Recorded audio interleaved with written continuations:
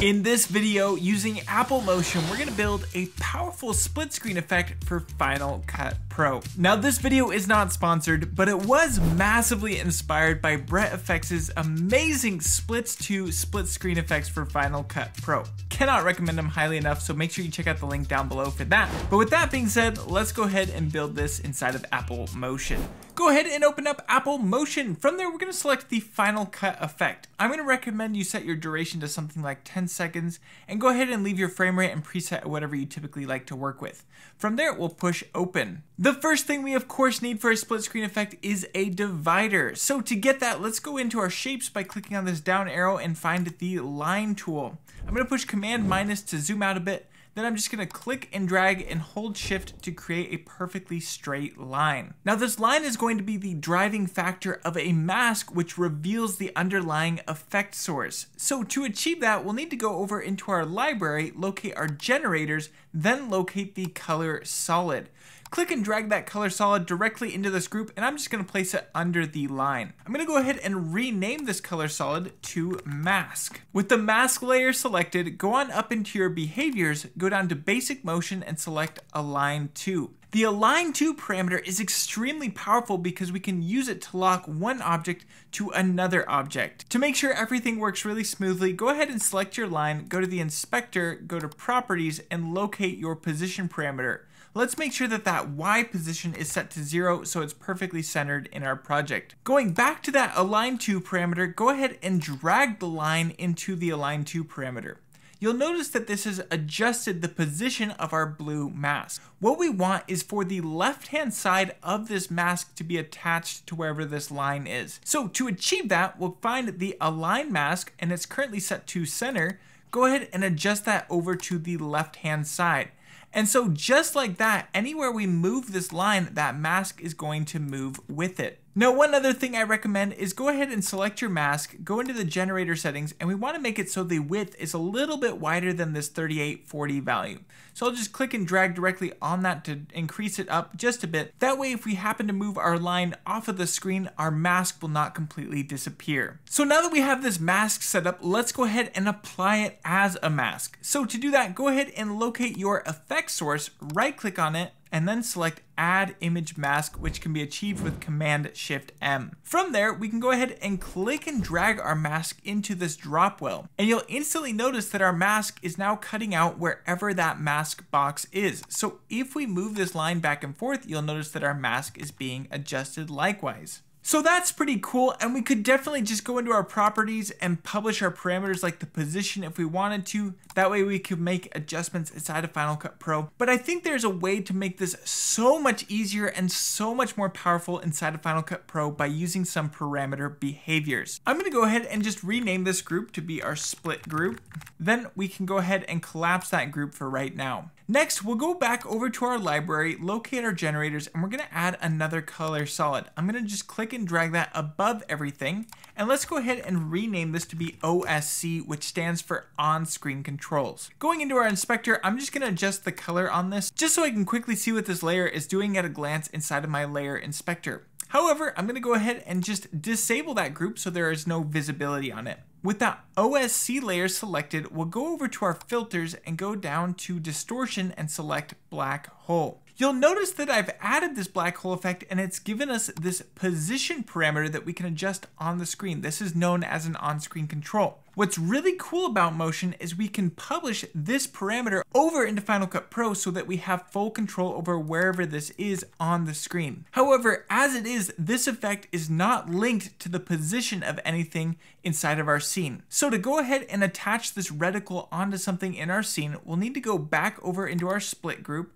and locate our effect source. Going over to the properties of the effect source, we can find the position. Click on this arrow on the left side, that will expand everything, and right click on the X value. Go down to add parameter behavior and select link. From there, we can go ahead and click and drag our on-screen control directly into this well of the link parameter. You'll notice that Motion automatically assumes that we want the properties transform of this on-screen control, which is driven by the X and Y value. And while that does move things, that is not being driven by that reticle from the black hole effect. So To change that, we need to go back to our link parameter and find the compatible parameters list. Clicking on that, we can go down to filters, black hole, center, and X. So now we've just told motion that the center of this black hole parameter, which is our reticle, needs to drive the position of our effect source. However, you'll notice another problem. Now our effect source is over here on the right side of the reticle and not directly centered up. That is because when this reticle is directly centered, if we take a look here at this parameter inside of the black hole, the center parameter, you'll notice that the X value has a value of 0.5. So we need to offset that particular value. To do that, we'll go back to our link parameter and find the X offset here at the very bottom.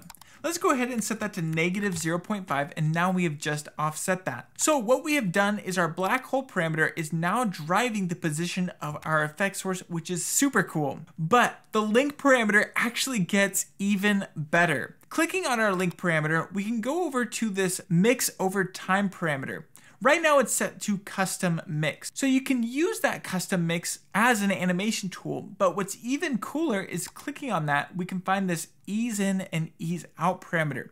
This is essentially going to automatically animate this parameter for us. Selecting that, you'll notice that the mix time range is set to 10. So I'm gonna go ahead and click and drag the black hole parameter over here to the right side, and you'll notice that my effect source has not yet moved. But if I were to push play, it auto animates over to that position in 10 frames. Going back to that link parameter, I'm gonna change the mix time range from 10 all the way to 60. So this is now 60 frames long. So pushing play, it now takes a full second for my effect source to get over there to the right hand side. I'm gonna go ahead and rename this to be OSC position. This stands for the position of the effect source. Next, we want to have an on-screen control for our line. So with our on-screen control position parameter selected, go ahead and push Command D. This is going to duplicate that. I'm going to reset that parameter so it's directly in the center of our screen. Then I'm going to rename it to be OSC line. From there, we can locate our line and locate the X value. Right-clicking on that, we'll select Add Parameter Behavior. We'll select Link. We'll drag the on-screen control in.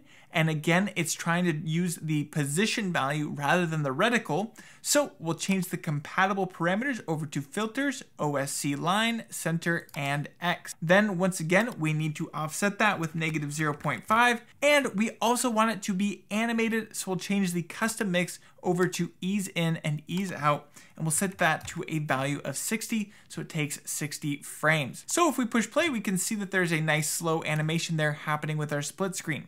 But we want this line to appear from off the screen. To achieve that, go back to the very first frame and select your line. Finding the position parameter, we can go ahead and just click and drag that all the way until it's completely off of the screen. So now if we push play, you can see it is sliding from off the screen onto the screen, giving us a really nice smooth animation. So not only do we have control over where our effect source is landing, but we also have control over where this on-screen control is for the line.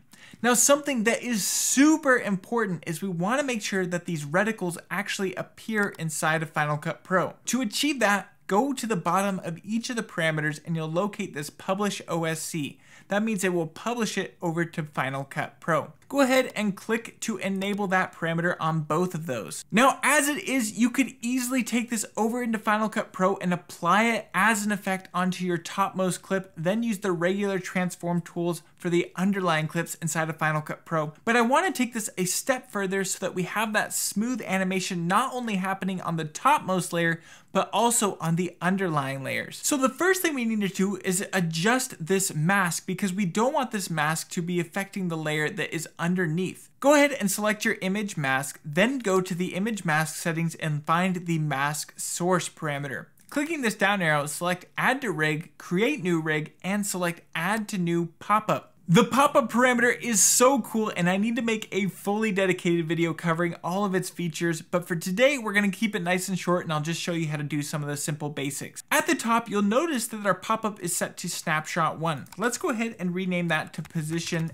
A. Then we can go ahead and click on that and go down to snapshot 2 and rename that to be position B. Any changes we make to the pop-up with any parameters that are down here at the bottom will automatically change whenever we make a new selection. So with position B selected, find your mask source, click on this down arrow and select reset mask. And you'll notice now that I can choose between having position A, which automatically masks to wherever that line is, or position B to where there is no mask at all. Additionally, I don't want this line to appear on underlying clips. We only want it on the topmost clip. So going to our line, let's go into the properties and find our opacity slider. Clicking on the down arrow, we'll go to add to rig, find the rig, which is our pop-up we created. Then jumping inside of that pop-up, we can see our line opacity is set to 100% on position B. Let's go ahead and set that to 0%. So now if we go back to position A, the line appears, but if we go to position B, the line is no longer there. Finally, let's go to snapshot 3 and go ahead and click on this minus button to completely remove that option. I'm going to set it back to position A as that is the firstmost option I want to always be selected. Let's rename this pop-up to be position. Then we'll go over here and click on this hidden down arrow and push publish so that we can change these controls over inside of Final Cut Pro. Finally, let's find the on-screen control position for the effect source and just set that to 0. And then we may want to offset our line just a little bit. So I'll just click and drag on that X parameter so that it's a little bit off to the side. Now that we've done that, we can go ahead and push Command S to save or to publish into Final Cut Pro, and we'll just call it split screen effect. After that, we can go into our categories and find whichever category you like. I'll throw it into tutorials and push publish. Here in Final Cut Pro, we can go ahead and just apply our first clip onto the timeline. Then we can go over to our effects browser. I'll scroll down to the category that we've created, which was tutorials, and in here we should see our split screen effect. I'll go ahead and click and drag to apply that onto our video, and if we push play, you'll notice that it's cut off that left side edge, and we can adjust the final position of our line.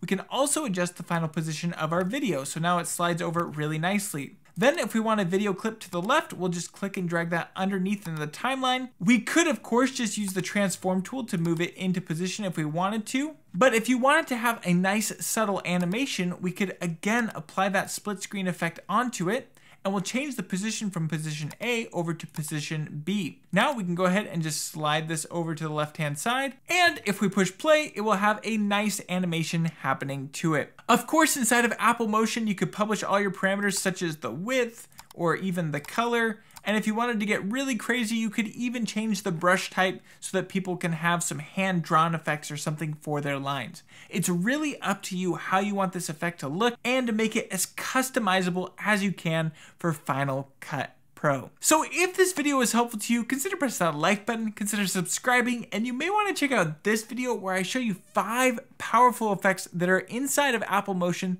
that you really need to know about. With that being said, thank you so much for watching, and I cannot wait to see you in the next one.